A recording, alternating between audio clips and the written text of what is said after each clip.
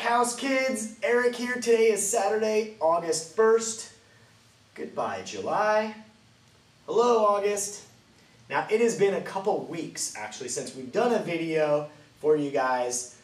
The reason for that is last week we had the Christmas in July event here at the church, which was awesome. It was all outdoors. We had games, crafts. Robin put a cool puppet show on, which showed and went over the story of Christmas, of Jesus being born as a human being here with us. So it was awesome. For those of you that made it, it was really cool to see you and hang out with you. And for those of you that didn't, and also for those of you who did, we are going to have another event similar to that. It's going to be at the end of August. Sunday, August 30th is when we're planning to do that. So pencil that in your calendars.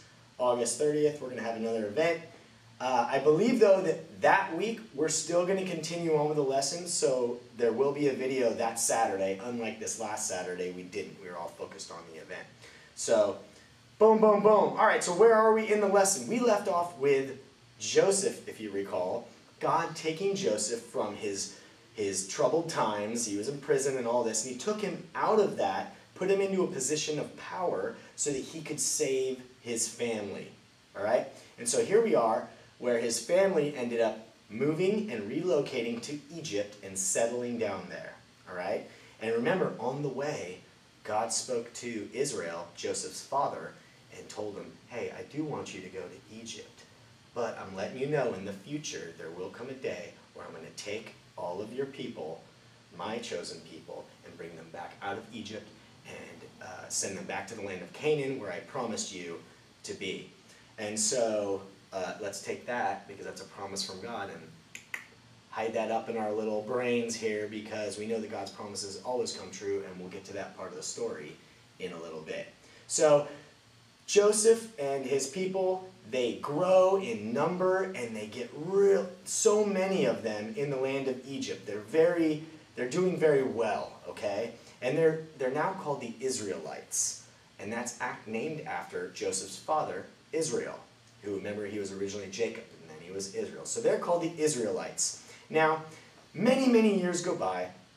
Joseph dies. Israel already passed away shortly after they got there. And even the Pharaoh, who knew Joseph well and they were good friends, he passes away. And the new Pharaoh comes into the picture and into power.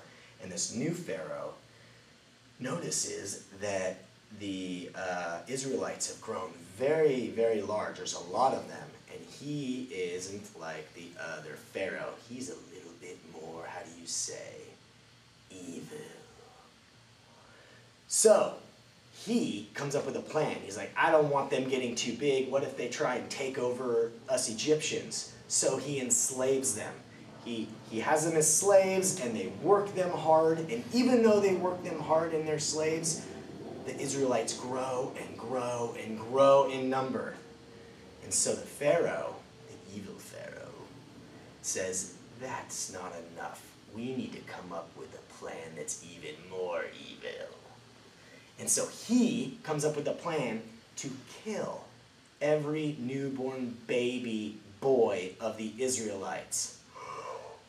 That is so evil! Because he's an evil Pharaoh. So they do that. They start killing all these babies. And this is the part of the story where someone new comes in who God is going to use to save his people. Remember, God is just always saving us. He sent Jesus to save all of us. He saved Joseph and Joseph's family. He's just a big rescue mission, God, because he loves us all. So here we have this woman who's an Israelite, and she's pregnant with a boy. She's from the tribe of Levi. She has this baby boy, and she's probably very scared because she knows that the Egyptians will kill her baby. So you know what she does? She makes a basket. She has a basket that floats in the water. She puts her baby in the basket, and she lets it float down the river. Now I know you're thinking, why is she just letting her baby float down the river? The river, the Nile River, wasn't just some river where you don't see people on it. Everyone goes to the river. They wash their clothes there. They get their water from there. It's just, that's where they got all their water, was in the river. So it was a busy river. And so she was thinking someone will end up seeing the baby, and if she keeps the baby, she know her lovely baby would die. And she thought maybe it would have a chance to live this way, right? Very brave of her. So the Pharaoh's daughter ends up down by the river, and she hears the baby kind of by the reeds on the side of the river. And she goes over and she sees the baby, and she's a woman, and we know that God created women in such an amazing way. They have this compassion, which is amazing, that just comes from God, and she loves this baby. She doesn't want the baby to be harmed, so she takes the baby for her own to raise as her own son, and she names him Moses. That's right, this is Moses. This is the story of Moses and how he is born and what God does with Moses. So Moses grows up, right, a little bit as an Egyptian, even though he came from the Israelites. And one day, Moses sees an Egyptian, and he's just, keep in mind, the Egyptians are still, they have enslaved the Israelites. And this Egyptian is just beating and whipping on some poor Israelite. And Moses gets so angry that he kills the Egyptian. Okay, Moses, you went a little overboard there. It's good you're protecting him, but I don't know if you should have killed him. So anyways, the Pharaoh hears about it. Pharaoh gets mad, and Moses goes, I'm out of here. And he takes off. He books it, and he ends up in some place called Midian, right, outside of Egypt. And there he becomes a shepherd, and he has a wife, and he ends up having kids, and he ends up having a family there, right? So years have gone by. Meanwhile, all of the Israelites are still just worked hard by the Egyptians, and they are praying to God, as we all should every day. He's there, he's listening all the time, and they're crying out for help. Lord, please get us out of this. We're just abused, and we're just worked, and that's our life now. This is horrible. And God hears them, and God decides, I'm going to save them, and I'm going to use Moses. So, one day Moses was walking, and he sees this bush, and it's on fire. But if you look closely, the bush, Moses noticed, isn't burning up. I don't know what kind of bush this is. It doesn't specify. I don't know, if it has leaves or what. But if it did, the leaves weren't burning up, the branches weren't burning. It was still looking fine, like it's not being burned, yet it's on fire.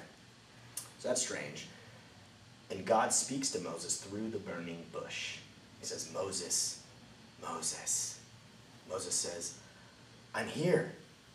And then God says to Moses, stop right there. Don't come any closer. This is holy ground that you're standing on. That's because God is there. God's speaking to him. He says, take your sandals off. And so Moses takes his sandals off, and God says to Moses, I've been listening to my people cry out for help in Egypt, and I'm going to send you to rescue them. Moses is like, I think you got the wrong guy. I don't think that, what if he starts doubting himself and doubting in God? He says, well, what if they ask me your name? What if they're like, really? Really? He sent you? What's God's name? What do I say then? God tells him, you tell him, I am who I am. You tell him I am sent you for them. And he's like, oh, okay, all right. I don't know, what if they still don't believe me? So Moses is totally doubting God still. And God says, look, I am the God who created everything. I can do anything within my own character. We've been learning that with God. So God says, I will give them miraculous signs, and they will know that I am with you. Take your staff and throw it on the ground. So Moses takes his staff, he throws it on the ground, turns into a snake. Moses is like, oh my goodness! And God says to him, grab it by the tail. And I just picture Moses being like, as soon as he grabs it by the tail, turns back into a staff. It's amazing. It's miraculous. And then God says, okay, now why don't you put your hand in your cloak, which is like his outer clothing. He puts his hand in there, and when he pulls it out, it's like diseased. He's got a diseased hand. And he's like, oh no, what happened? And God said, put your hand back in the cloak. And he does. When he takes it out, it's healed. And God says, look, and if those aren't enough miraculous signs, I can have you take a cup of water from the Nile River, throw it on the ground, and it will become blood. So all these miraculous signs, he's like, I will show them I'm with you. And Moses says, yeah, I don't know, God, if you have the right person. I'm not very good at speaking. You see, real quick, Moses, he had a speech problem. I don't know if he stuttered or what his speech problem was, but he had a little bit of a speech problem. And so he probably felt bad about that. And he thought, oh, I can't speak in front of people. So he's like, God, I have a speech problem, and I can't. You probably have the wrong. You should get someone else. God's getting frustrated, and God says, Moses, I created you exactly how you are. If I didn't want you to do this, or I didn't think you could, I wouldn't tell you to do this. I need you to go and rescue my people. Now, if you want, your brother Aaron, he's coming here shortly. You can have him go along with you and help you. And so Moses agrees, and Moses and Aaron, his brother, go to Egypt. And that's where this part of the story ends, you see. And so in this story, we have God coming to rescue his people, as he usually does. And we have Moses, who is doubting God and not trusting in God. How many times through the Old Testament so far? I mean, we just finished Genesis with Joseph. Now we're starting the book of Exodus, where Moses begins. And through all this so far, it's just so much doubting in God. And God is right there. He's not trusting in God. And you'd think, that's the God who created everything. If he's asking you to do something, I'm sure you're going to be fine. God's there. He has your back, right?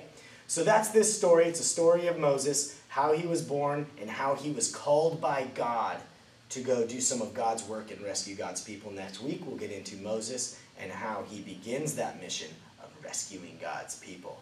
So, good story. Look at the craft that Robin has for you. Look at this. How cool is this? It is, you get a paper plate, and she'll have in the video below, there'll be a link below in the description. Click on it, and it'll go to Robin's YouTube little page where she shows you how to make this. And I don't know if you can see this. It's adorable. There's little baby Moses floating through the reeds in the river. And she put up here, God had a plan for Moses. God has a plan for you. And he does. Our plan, most likely, isn't saving the Israelites, obviously, but every one of us is different, and God has a plan for all of us. In the Dropbox below, you're also going to find, in the link to the Dropbox below, you're going to find these right here, and these are what you're going to need for that craft, along with probably a couple other supplies. I see a plate on there and some other things. So you can print these out from the Dropbox to do that craft. And I also have a couple sheets for you. The coloring sheet for the week says, God called Moses to deliver his people from captivity, right? And here's the burning bush. So you have a lot of, be real creative on what that fire looks like there on that. And then the activity sheet is very easy. All of you can do this. This one's not difficult. It's connect the dots. And look at cute little baby Moses in the little basket. And you're going to connect with a line from 1 to 2 to 3 to 4. So this is simple because look, it's just kind of a big line all the way around. But if you're working on your numbers, this is good for you. You can count all the way to 20. So that's the activity sheet.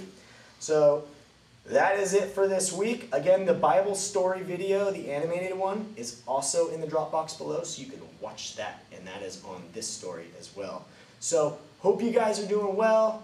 I can't wait for next week when we get more into Moses. You guys have a great week, and I will see you later. Take it easy. Let's go. Let's go.